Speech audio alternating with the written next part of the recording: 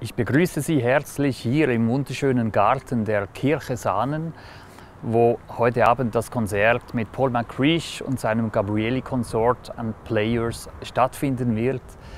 Ein Gedenkkonzert an Lord Menuhin, der hier vor 60 Jahren in dieser Kirche das Gstaad Menuhin Festival gegründet hat. Heute Abend stehen Werke von Britten, Bach und Mozart auf dem Programm mit dem Hauptwerk, dem Mozart Requiem im zweiten Teil, worauf wir uns alle sehr freuen. Ich hoffe, wir können Sie mit den folgenden Ausschnitten auf den Geschmack bringen, hier im Gstaad weitere Konzerte live in der Kirche Saanen oder da drüben im Festivalkonzertzelt zu erleben. Danke vielmals. Why did you choose Bach, Britten and Mozart for tonight's concert? Well, I think if you're going to do a program celebrating the life of Yehuda Menuhin, you could almost choose any music from any period and any composers because his musical tastes were so wide, they were so eclectic. But it seemed a good opportunity to make a program that both celebrated the power of music and also had pieces which had connections in some way with Yehuda Menuhin. The program centers around three pieces. Bach's great motet, Jesu meine Freude, a memorial motet which Bach wrote. It's an extraordinary piece. It's about 20 minutes long. It's actually entirely palindromic. In other words, it's a form which has a central point and is equal each way round. So it's a sort of mathematical and technical tour de force as well as some of the most beautifully expressive music. And it's written upon a chorale, a hymn tune, which is interleaved. So it's a sort of very big structure. And then we're going to do Britten's hymn to Saint Cecilia, which celebrates the power of music. It's an interesting text by W.H. Auden, written in the 40s when Britten and Auden were in New York. And of course, Menuhin and Britten had a relationship, and indeed the very beginnings of the Gstaad Festival, the concerts that took place here, took place with Britten and Pierce and Maurice Gendron, I think it was, and Yehuda Menuhin.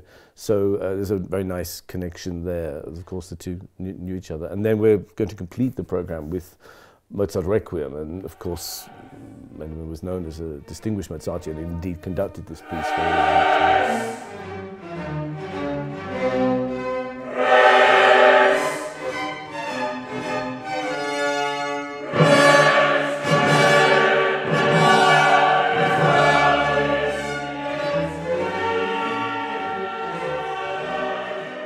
It is, of course, well known that Mozart died with the Requiem being incomplete.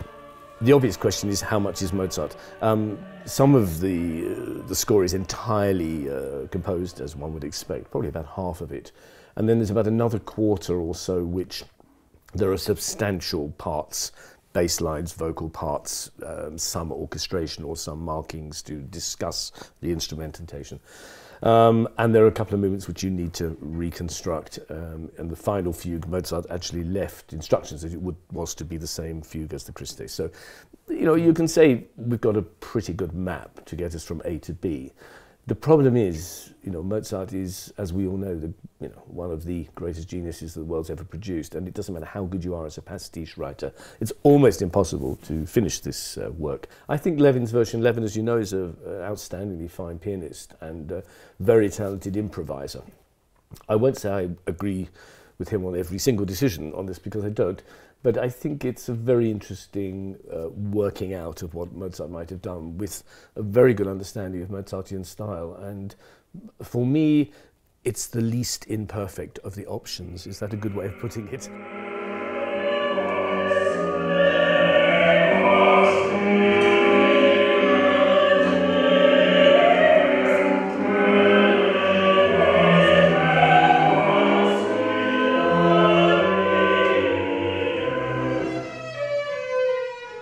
I love this church very much. But the other thing that the church brings to the performance is, you know, there is a resonance.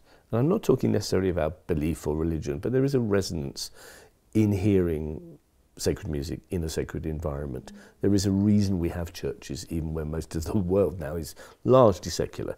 And there is a sort of particular resonance when you hear these great Lutheran chorales from the Bach, or when you hear just the sound of an English choir in Britain and a Mozart Requiem in a church. It adds something. And then, of course, in this particular church, for us, knowing that this is the very church where this whole festival began, where Menuhin and Britain were on the same platform, you know, this is part of the history of music, and it's nice, hopefully in another 60 years there'll be some other brilliant young conductor coming in and celebrating the 150th or 200th anniversary, whatever it is. You know, one's constantly aware as a musician that you live your life and you do your best, but others, thank God, will come after you and continue this amazing tradition.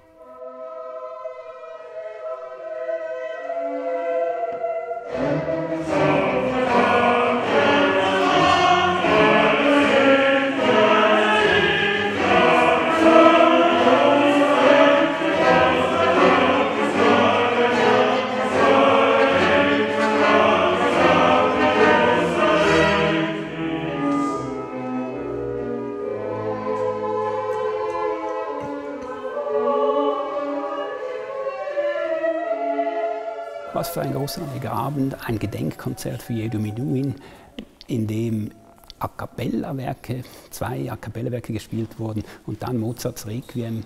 Es war ein großartiger Abend, weil diese 3 Werke von Bach, Britten und Mozart alle irgendwie miteinander zu tun hatten. Und es war großartig, weil das Gabrieli-Konsort unter Paul McCreesh diese Werke bekenntnishaft spielen konnten. Es war immer klar bei Mozart Requiem, das ist nicht einfach schöne Musik, sondern hier gilt es, etwas Religiöses, etwas Geistliches auszudrücken. Und das war auch bei Bach, Jesu meine Freude, so.